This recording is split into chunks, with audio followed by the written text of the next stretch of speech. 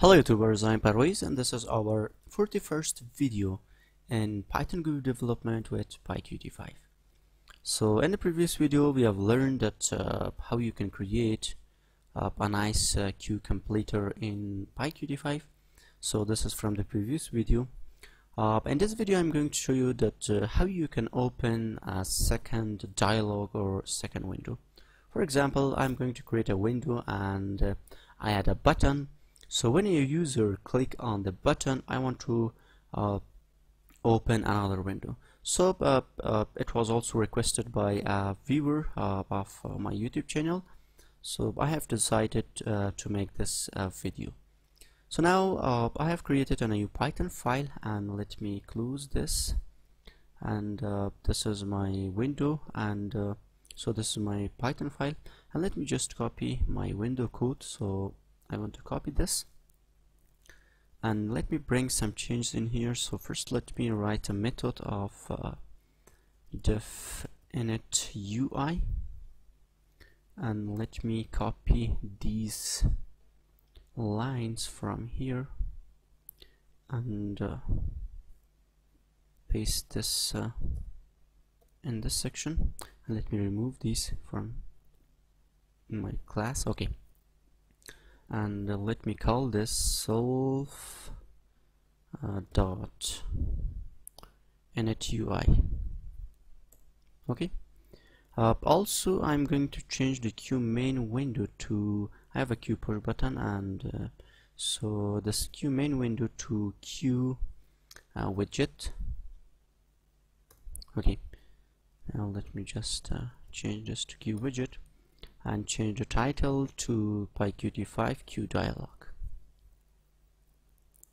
Let me run this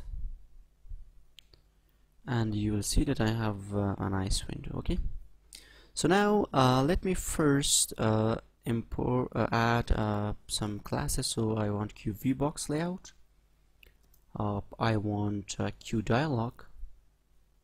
Okay, now so in here, first let me create a button, VBox, QVBox layout, and I want to create a push button.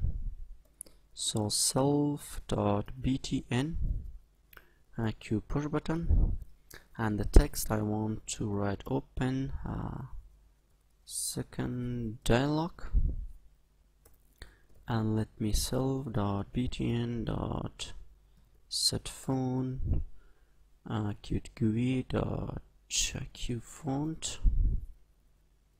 Let me add this font, and the font size is 15. Okay, so now vbox dot add widget, and I want to add my btn, self dot btn. Okay, self.btn, and now I want to set the layout. So self.set layout to the VBox layout. Okay, now you need to call this in here in this section. Self okay, no problem, I have called the init UI. So let me just run this.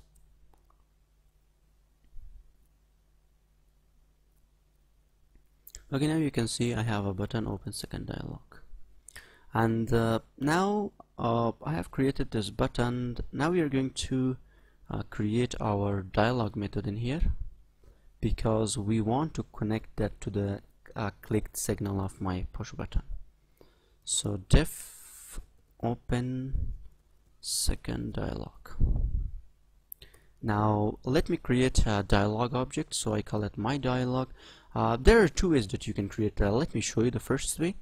So you can create the dialog object, and now I want to my dialog dot set model, and I want to make this to true, and after that I want to execute the dialog. So dot execute. Okay, now in your push button in here, let me just connect this self.btn dot collect dot connect self dot open second dialog. Okay, now I'm going to just run this, and so I will show you the both ways. And okay, now if I click on open second dialog, you can see I have another dialog. Open second dialog, this is my second dialog. But what is the problem in here? The problem is in here, when you have your second dialog, you cannot interact with your first dialog. So you can see I'm not able to move this dialog. Now for this, there are another way that you can do this. For this, in here, let me just comment this too. So okay, now instead of this, you can simply say my dialog dot show. Okay, and in here you need to give the parent of self. Now I'm going to run this.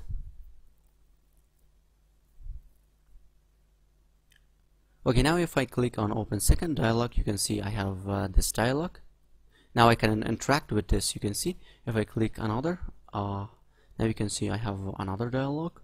Open second dialog, I have another dialog. You can interact with all of them in the same time. So like this, you can create dialogues. If you have any question, please let me know, and for the further videos, subscribe my channel, like the videos, and share the videos.